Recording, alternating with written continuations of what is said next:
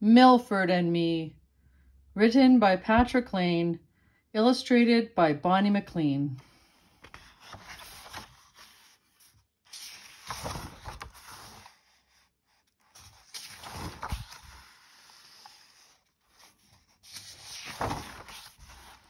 My favorite small turtle is Milford. He likes grasshoppers, roses, and beans. He lives in my garden all summer, and he always says just what he means. When you talk to a turtle, says Milford, leave spaces between what you say. Go patiently, slowly, and easy, because fast only gets in the way. But especially when talking to turtles, remember, speak only in rhyme. Words are important to turtles. They've been here a very long time.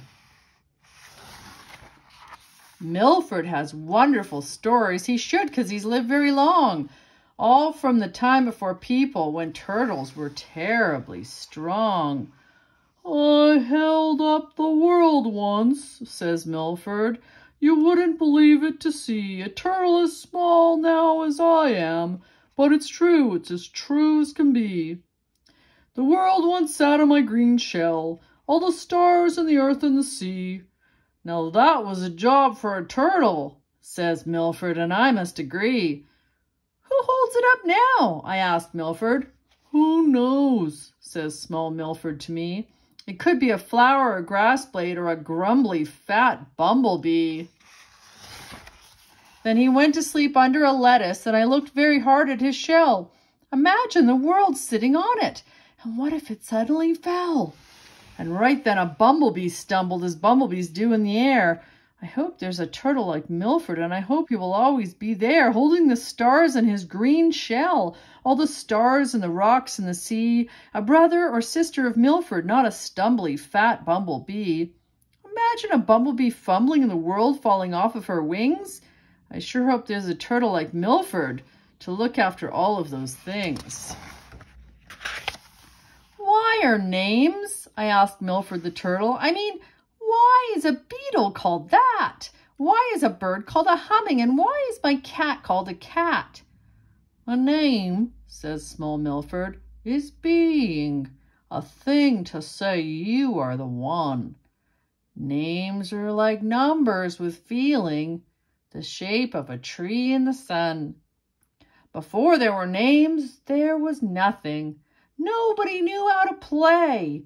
There were fighting and fooling and bad times till a turtle decided to say, from now on, my name will be Turtle. And the world stopped a moment or three. Then a bird said, this is what I am. Then a rock, then a fish, then a bee. Then everything named itself, I am. Each thing was different from each.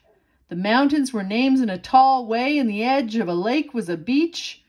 And that is why everything's different, from a rose to a cow to a leek. Before we were names, we were nothing. Just look at the days of the week. Monday is mostly a moon time, and Tuesday's a lady in white. Wednesday is hanging from trees day, and Thursday is warriors who fight. Friday will love you forever, and Saturday's home without harm. Sunday is gardens and sleeping. The days are all made out of charms. We're more than just numbers and adding. Each one of us, while we are here, is a name that's magically our name, and so we have nothing to fear. I call myself Milford the Turtle, someone who's always your friend. That's a good enough reason for naming, and it always will be till the end. Names are far better than nothing, because nothing is nowhere at all. A name is a me and a you thing, and that's why I come when you call. Milford, are there monsters in water down in the weeds and the rocks? I'd like to meet up with a monster and hear what it says when it talks.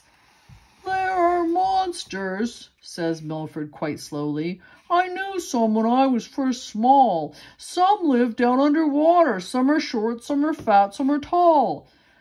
I have a good friend who's a monster. She's kindly and really quite old. She lives in a big yellow tulip. She's always been friendly, I'm told.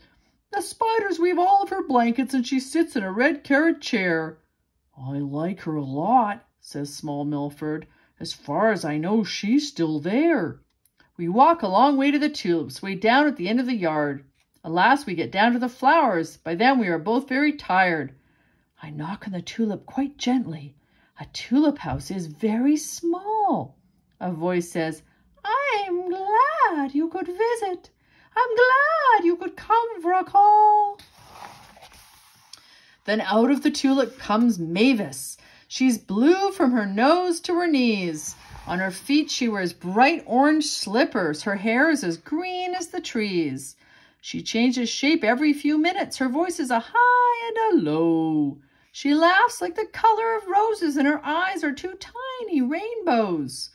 I sit with small Milford and Mavis, not wanting to wander about. At first she is hidden and quiet, but after a while she comes out.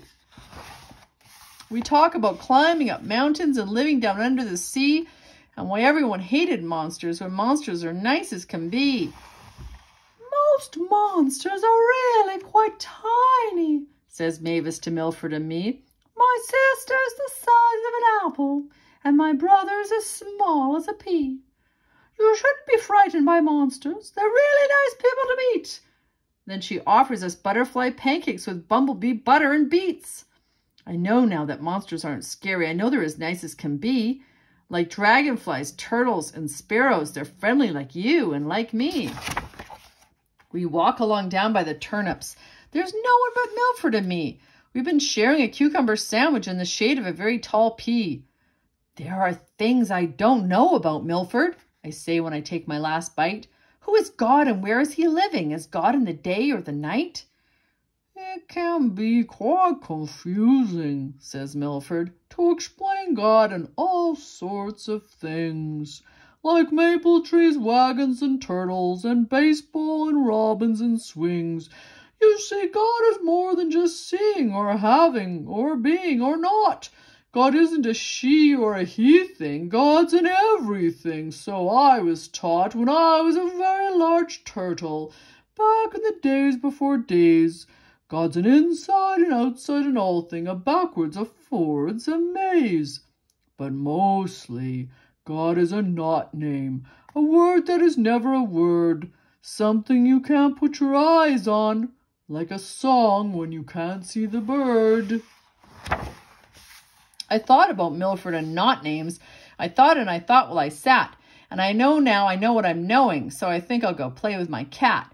Because if God isn't everywhere always, then my cat is a part of God too, like Milford and my mother and father and all of my best friends and you. Small Milford likes talking to Nolan. I know it sounds strange he does that. He talks very quickly, says Milford. He's a good friend. He's Nolan the cat. You can speak with a person, says Milford, about marigolds, monsters, and birds. But Nolan knows all about nighttime, about darkness and various verbs. They're all about hunting and hiding and stalking and leaping and jumps. A cat is all verbs, says small Milford. He's a moving without any bumps. A verb is a going or coming, a moving from darkness to light, a climbing, a falling, a flying, a somewhere to nowhere delight. That is scary if you don't know him, or if you're surprised by his paw, when he suddenly lies down beside you and tells you about what he saw when he climbed to the top of the chimney and looked around all of the night while you and I still were sleeping, wrapped up in our blankets all tight. The end.